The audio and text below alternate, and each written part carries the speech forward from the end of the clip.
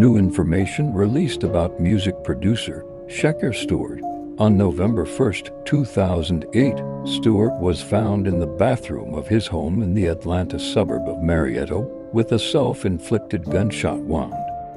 Allegedly. But did he really?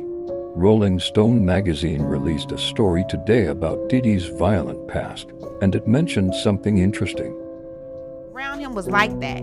Combs and Porter first got together in 1994 and dated on and off until 2007. She ended it for good upon learning Combs had fathered a secret child while she was pregnant with their twin daughters.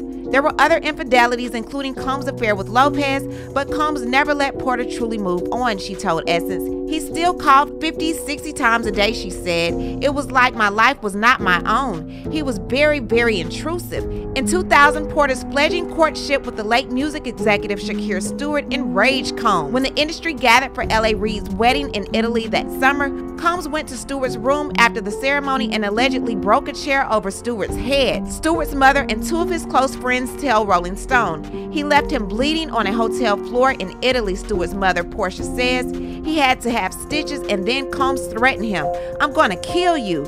That's when I said, "You need to get out of this business. This man is crazy." What do you think?